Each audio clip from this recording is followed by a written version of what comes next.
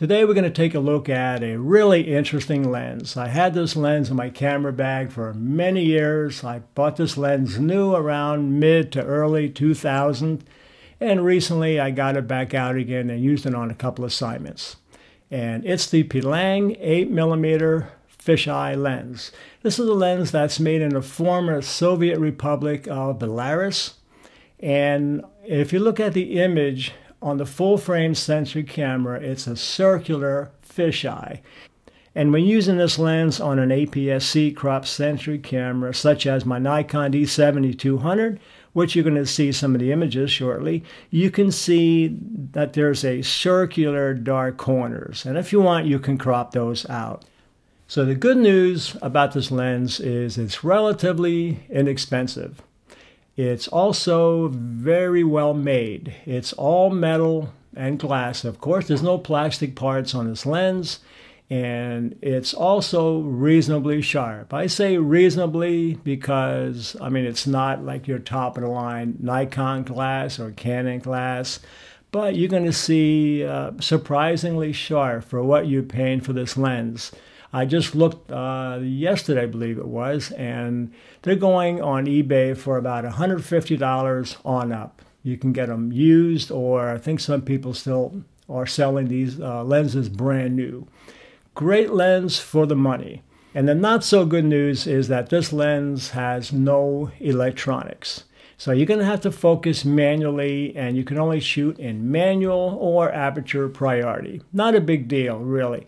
And when you focus with this lens, you have so much depth of field because this is such a short focal length lens. You're going to see on your lens barrel, which we're going to take a look at shortly, the huge amount of depth of field that you have with this lens. I usually shoot manual with this lens because there's never any surprises. You can also shoot, of course, aperture priority. However, I really suggest anybody out there that's really serious about learning photography is to learn to shoot manual. Once you do that, you're going to have a whole lot more control over your photography. And once you get that control over your images, guess what? You can create beautiful images repeatedly because you know what you're doing, you know what to look for, and you can adjust your settings so you get the perfect exposure all the time. And along with my lens came a set of 3 filters. There's a UV, a green, and like an orange filter that you can use, and they actually fit behind the lens. So if you're shopping for this lens, you might want to make sure that these filters are included. Now there is a manual that comes with this lens, and I put a link on the bottom of this video that you can click on if you want to get to the manual. However, I was looking it over and it seems sort of like it's lost in translation. So I'm going to go through some of the settings, and I'm going to show you how you can use this lens before we go further into looking at some of the other photographs that were taken with this lens and my Nikon D7200. All right, so let's take a look at using this lens. Now, as I mentioned, you have to shoot either manual mode or in aperture priority.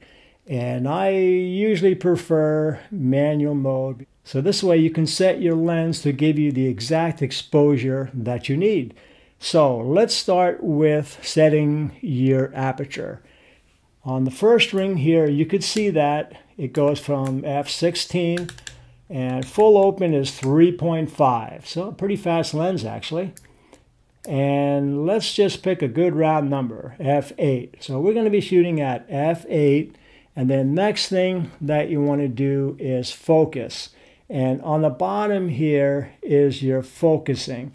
And let me bring it up here. You could see it focuses from infinity to about, I believe it's 0.22 meters.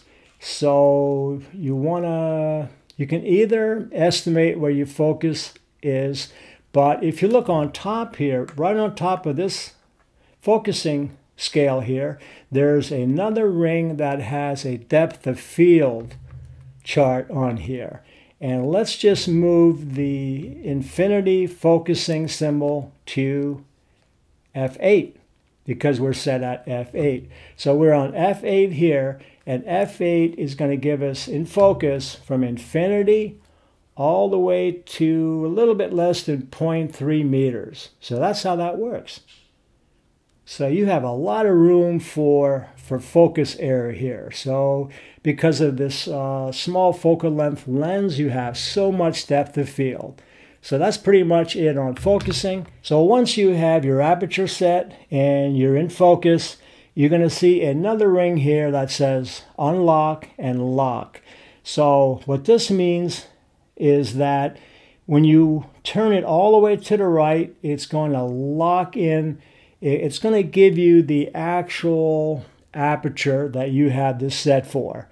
And if you unlock it, it's going to open it up, all the way open up to full aperture of 3.5. So in other words, this may be helpful if you're in a dark room and it's a little bit hard to see. You might want to just put this into the unlock position. And this way you can look at your image as you're composing it wide open so your viewfinder is brighter. And when you're ready, you're just going to lock it in, and it's going to close it down to whatever your aperture is set at, and then you make your exposure. That's simple. A fun little lens at a great price, going to give you some great images. So as we take a look at the images here, this is one that's straight out of the camera, and then of course you can see the dark circular shapes on the edges here. And if we crop that in a little bit, we get rid of that, and we still have that wide angle, that neat dramatic look to it. And this lens is especially good for doing things like landscape photography. It's also great for architectural photography, where it just adds so much impact to the buildings and to the surrounding sky that you have here. It's great for that, I think.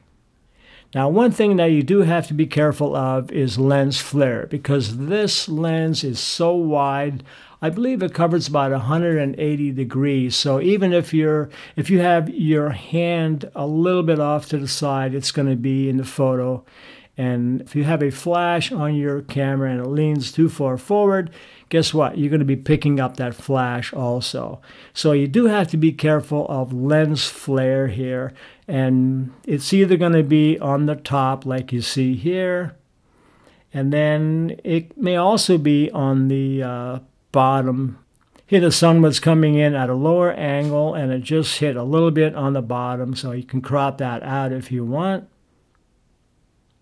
Same thing here, a little bit of a lens flare on the bottom. Crop it a little closer and it's gone. Just something to be aware of. So here I just got done watching these performers, and before they left I just asked them if I can just do a quick portrait of the three of them. So I had this lens on and I didn't want to waste any of their time, so I just used this lens in doing their portrait. And then you can see it's very, very wide, could have been cropped more. And if you look at the image, as we crop it a little bit closer, you can see that it still shows some of the buildings, some of the neat architecture around them. And if you want to crop in even closer, it almost has that look that it was taken with a telephoto lens, except, of course, for the blurred background. But here, by cropping it close, notice how you're really not getting that wide effect anymore, because now you're just using a small part of that lens. But I wanted to show you this because considering how much I cropped this in, it is very, very sharp. So overall, this is a great lens to use if you're going to be doing an unusual job and maybe you want to add some variety to your job, whether it's a portrait assignment, a wedding, or you're doing some commercial shoots. This may be just a cherry on top. Of course, you don't want to overdo it, but just give in a little bit extra, and I think it's going to add a little bit of impact and some interest to your photo shoot.